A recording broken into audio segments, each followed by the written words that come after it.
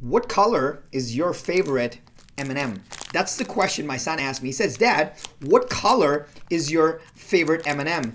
And that got me thinking for a second. How much can a bag of M&Ms teach you about life, about business, about creating content?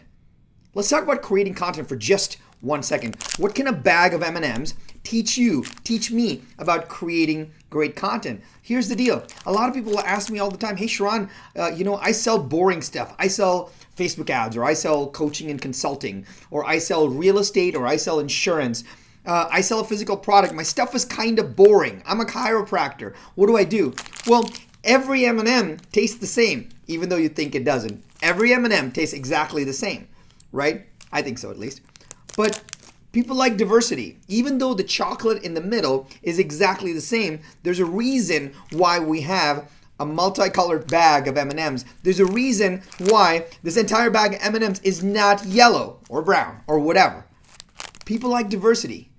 And they're not asking you to change your core message. They're not asking you to change your profession. They're not asking you to change your sales pitch. They're just saying, hey, just tell it to me differently, entertain me differently, excite me differently, and I will pay more attention.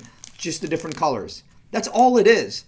A bag of M&Ms can teach us so much about business because it literally tells us the core can be exactly the same if you just create some diversity, create some entertainment along the colors, and you'll start to see amazing results. What's your favorite colored M&M?